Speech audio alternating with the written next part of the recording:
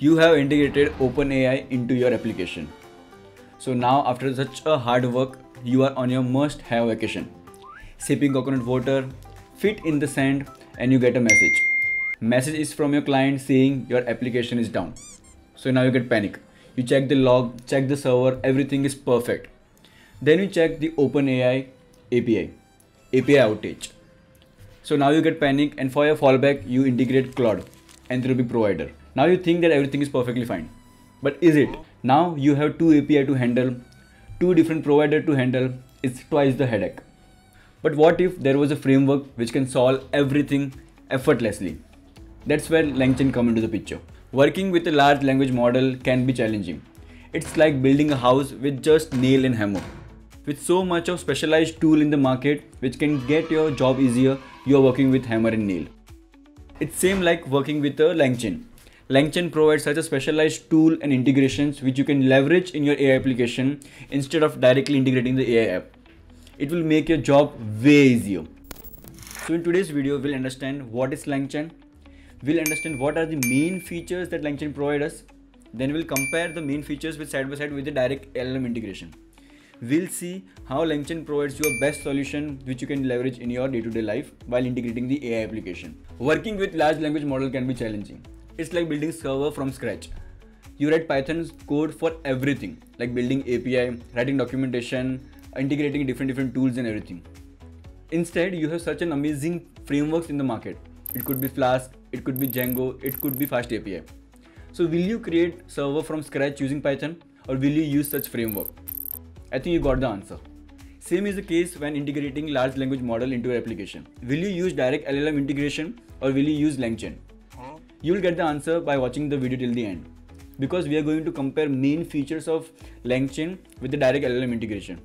And at the end, I will also give you when to use direct LLM integration and when to use LangChain. So stick to the video till the end because we are going to answer all of these questions. So LangChain is an open source framework specially designed for the integration of large language model like OpenAI, Claude, Anthropic, etc. So there are so many models in the market. It acts as a middleware layer which helps us to connect the LLM to the external source, memory, user input, and act as an agent. So main feature of LangChain are multimodal integration. We have so many providers in the market. It could be OpenAI, it could be Anthropic, and each and every provider has so many different models in them. So this multi-model integration makes it way easier for us to integrate LLM model into our application. Then there is chaining. The concept of chaining is something like, for example, I am giving some kind of an input. Then inputs will generate some kind of output. Then that output we can use into our input again, and this chaining goes on and on.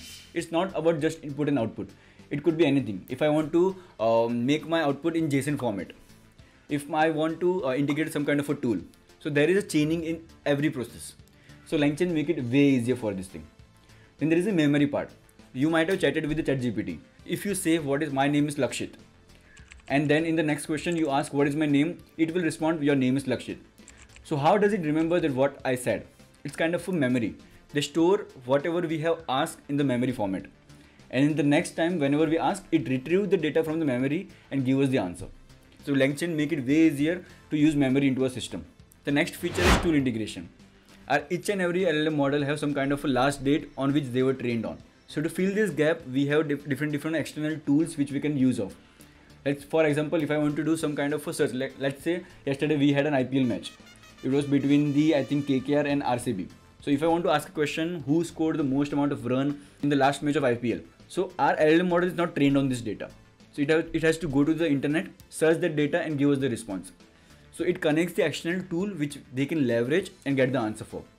So LangChain makes it way easier to connect this kind of external tools and get the answer. So this was all theory. In theory, it sounds amazing. The LangChain has so many amazing features, but we need proof. So now we'll see the side-by-side comparison of direct LLM integration and LangChain code over there. So now we'll see how LangChain code makes it way easier for us to integrate the LLM applications. So this part of video will work in such sense that I'll first show you how does the direct LLM integration code work. Then we'll see how the same piece of code will work in the LangChain. So for the first part in the multi-model integration, this is a normal code where we can see how OpenAI integration works. So on the left hand side, you can see we have an OpenAI integration, okay? And on the right hand side, you can see we have an Anthropic integration. In both the integration, you can see that the calling part of OpenAI is different and the Anthropic calling part is different. And in the output format also, in the output part also, the way we extract the data in the OpenAI is different than the Anthropic part over here. So this is just a small integration. We are just asking a normal question, what is agentic AI, or any kind of a question. Still we have to manage two different parts over here. So consider the complex application. There must be so many different parts where we have to handle the integration, API call, API outage, and so many different things. And let's see how does the LangChain integration works over here. So from here we can see, just pass what kind of a provider you want, let's say OpenAI. And if the provider is the same, you will get the output from the OpenAI. And if you want the provider as Anthropic, you will get the output from the Anthropic part over here and get the answer. And that's it. That's simple in the LangChain part. So in the initial video, when I said I was sipping a coconut water in the beach, if I could have integrated using LangChain, it just changed the provider name and I'm done. I can just enjoy my vacation again. So this is the one of the feature. Now let's see the another feature is called chaining. So for this feature, we want the movie recommendation of whatever question does the user ask. So we want in this sense, where we have recommendations and we have title, year, genre, director and reason. Okay. And for the direct LLM integration, I have to specifically specify in the system prompt that please provide the answer in this format.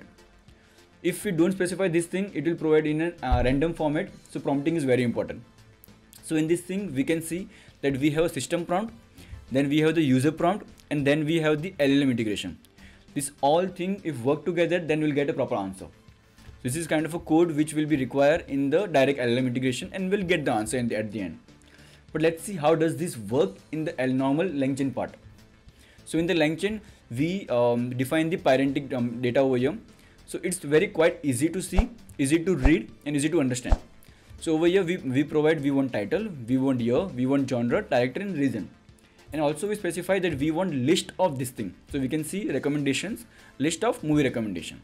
Okay. And there is something called a JSON output parser. We pass the parentic object over here, movie recommendation. Yeah. And we'll get the parser part over here. Then we can see that we have a chat prompt template. You are a movie recommendation system based on user preference, suggest movie recommendation and user preference in format instruction. The thing that you see over here in the blue thing will pass in the future part. Then there is something called as get format instruction. Okay, this is the format instruction which we will pass over here, and then we're using LLM part over here. And this is the way how LangChain does the chaining by this pipe method over here. First we pass the prompt, which is this prompt part over here. Then we pass the LLM, which is this LLM, and then we pass the parser. This is JSON output parser, which is there. And just when you pass this thing, you will get the same output which you got for the direct LLM integration. In LangChain, it's easier to read, easier to understand how things work over here. Okay. And one thing I forgot to mention over here is that in multi-model part, we have seen over here only the OpenAI and Anthropic. But if you see the documentation, you will understand there are so many different providers that they have integrated. This is the list of all the providers which are currently there. Yes, you might be shocked because we don't know there are so many providers, but yeah, there are so many different providers which we can see over here. But there is OpenAI, Olama. So I have not heard for so many providers over here, but yeah, there are so many. So from all these, you can use any kind of a provider and you can directly integrate in the same sense that we saw code over here. Just press the provider, just import properly and you'll get the answer in the same format, in the same calling method. Okay, so we have seen multimodal, we have seen chaining, and now it's time to see the message history over here. I think I explained earlier part. Okay, now let's see the demo part over here. So in this thing, we are just this is the direct LLM integration and code over here. Okay, just typing the system part is you are a helpful AI assistant. Then we are having a session ID of the particular user who is going to interact. Okay, then we are telling the model. By default, we are using the GPT-4o mini over here. Okay, and whatever kind of a message we get, we store in the dictionary over here. Okay, then whenever we get a message, first we check the session ID. Does the session ID exist in my system over here? If I get, then I'll get the answer and then I'll append it to the user history message over here. Then we pass all that thing to the user and we get the response. Okay, and using that response we get the answer. So for example, let's say session ID is 123. Okay, I go inside this. For the first time I won't get this session ID because it is not stored. Then in the first part I'll just pass the message, hi, my name is Lakshit. Okay, and I'll get a response. So you can see I got a response of hi, Lakshit, how can I assist you? The second message, I'm asking the question, what is my name? If I wouldn't have done this kind of a store history, I would have got a message, I am sorry, I don't know what's your name. Something kind of similar response I would have get. But since we have done this message history part over here, we are getting, your name is Lakshit, how can I help you today? Okay, this is the message, because it knows what is my name because I told them earlier. So this is the code of LLM, direct LLM integration. So now let's see how does this happen in the LangChain. So LangChain make it way easier. So I'll tell you what we have done. So currently we are using the normal dictionary format to store the message. But what if I want to store the message in the Redis or Postgres or Elasticsearch or any kind of a different database over there which is persistent? So this won't be persistent because if I restart my server, all messages are gone. Okay, so let's see how LangChain makes it easier. So we'll go to the LangChain part over there. Okay, so this is the same thing that we build over there. We are having some the base message history class from the LangChain core chat history, and then we are having the chat message history over here. This is the normal in-store memory part over there. But now if I want to just change my to Redis store, I can just do one thing. If I don't want this part, I'll just comment it and I'll just uncomment this part, and that's it. You are done. You're good to go. Now your message will store in the Redis part. If you don't want Redis, you can go over here and comment this part. You can use Postgres database, MongoDB, anything. If I want to show you what kind of a different message history does the LangChain provide us, we can go to this link, and from here we can see there are so many different kind of a database which we can use. It could be AstraDB, Cassandra, Elasticsearch, Google Bigtable. You can name and see it over here. Kafka, MongoDB, Neo4j, Postgres, so many different kind of a thing. It just import that part over here, use it over here, and you are good to go. Okay, this is how it's done. Then we have the same mechanism of chaining part, prompt, LLM. Then we use the session ID. So over here you can see we have a session ID of 123. It's session ID which I have given currently, but if you are integrating front end, it could be some conversation ID which front end produce or back end provide. Then we can use this conversation ID over here. So we have 123 conversation ID over here, and we are passing, my first message is, hi, my name is Lakshit. In second message I'm passing, hey, what is my name?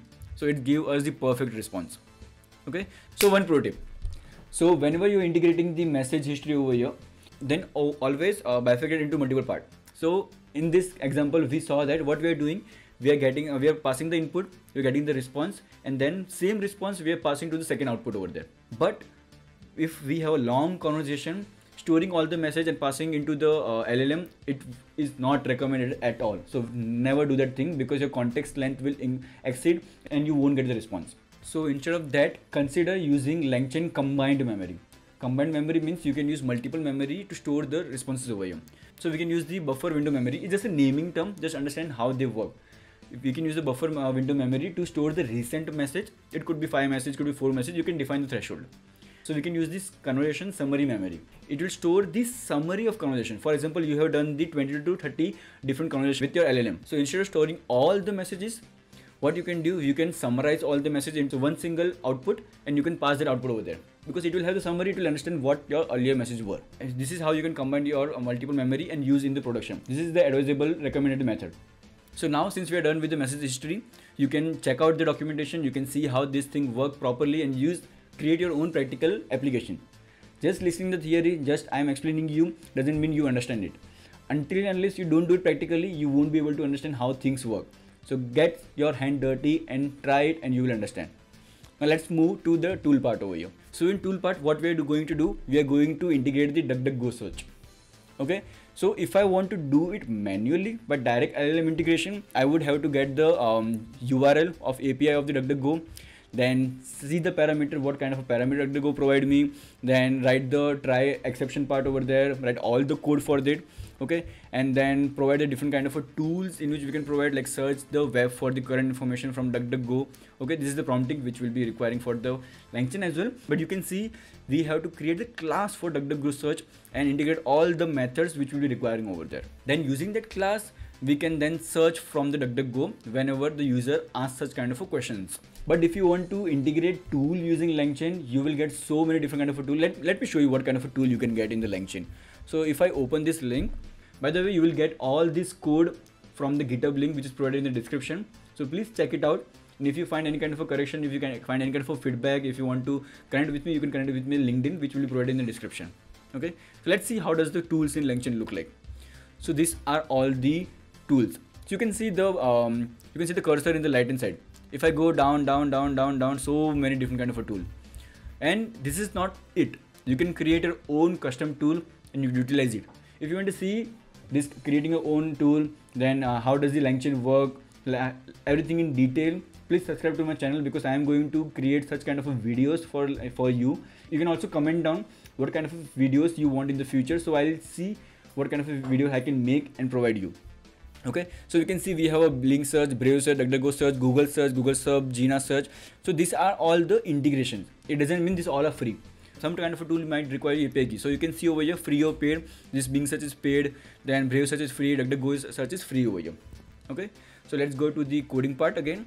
And in this thing, just import the DuckDuckGo search, pass it in the search tool, and you are good to go. So over here you can see we can create a tool list. Okay, then pass that tool list and search for the answer. I have asked the question, search and tell me what is LLM. So in this thing you can see that we are invoking DuckDuckGo search result and asking the query what is LLM, and we got the answer. You can compare the size. You can see that I have just written this kind of a code instead of this line of code. Over here we have to create each and every tool from scratch, handle everything, handle every exception and everything over here. Okay, this is how the tool works. Pro tip: whenever you're creating your custom tool, please provide the clear and concise description. I mean docstring over there, because whenever the LLM will call that tool, it will first read the description, and according to the description it will call that tool over there. So now it's time for the main question: when to use direct LLM integration and when to use LangChain. Most of the time it's kind of a framework which you should use. It could be LangChain. I'm not saying you should always use LangChain or LangChain is better for you. So like Flask, there is Django, there is Fast Data. Each and everyone has their pros and cons, but they all serve the kind of a same purpose. Spinning up your API, bringing up your server. In the same way, LangChain is a framework which helps you to integrate LLM applications. Okay, there are other frameworks out there, which is Crew AI, Agno from earlier known as Fire Data. There are so many different kind of frameworks which are coming into the picture. So when to use direct LLM integration? If your application has very minimal APIs, it could be 1 or 2 APIs, or when there is something which you want to do but LangChain doesn't directly provide support for it. Okay, these are certain conditions under which you should use direct LLM integration. Otherwise, always go for the LangChain integrations. So to sum it up, what we have learned that direct LLM integration can be very difficult to handle. It could be complex and it could be difficult to maintain your code properly. Then we have learned what are the different kind of features that LangChain provides. Then we have seen side by side how does the normal direct LLM integration code works and how does the LangChain code work over there. Then we saw when to use direct LLM integration and when to use LangChain integration. If you find any kind of a useful information over here, or if you want to see such kind of a video in the future, please subscribe to my channel and press that like button, because it helps the YouTube algorithm to push my video to the relevant people who want to see such kind of video, who are there into this AI domain. If you're a person wanting to learn AI and agentic AI automation in the future, please stick to my channel, because I am going to prepare such kind of videos for you consistently. If you have any kind of feedback, any kind of a suggestion, drop a comment into comment box. Thanks for watching, and I'll see you in the next video.